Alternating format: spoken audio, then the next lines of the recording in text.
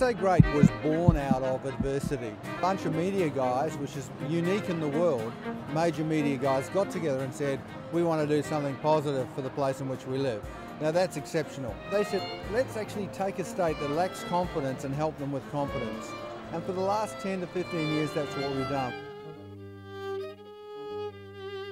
Adelaide Bank likes to participate in the annual dinner because it's a great way of actually seeing what's happening and the great things that South Australia has to offer.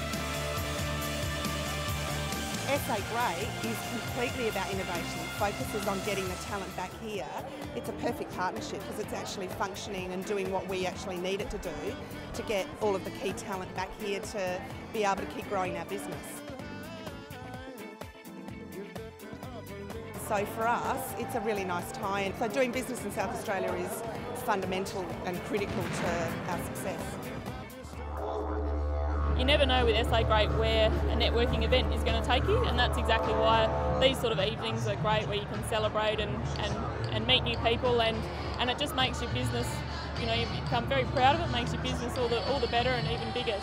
I get involved with the Speakers in Schools program, so I'll go out and present to high school students and tell them a little bit about my career path, demonstrating to them that pathways can be strange and diverse, but there are plenty of opportunities, particularly in South Australia. So SA Great have been fantastic in supporting me and helping me get out and talk to school students.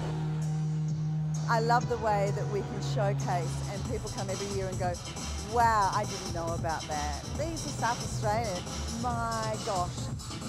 What we're going to do is we're going to be that smart state that takes a bit of an angle, a bit of a fresh look at itself, and is very proud of what we have. Internationally, our offering is outstanding, and we're now confident about that, and we want to take that message not only to Australia but into the Asia Pac and the world.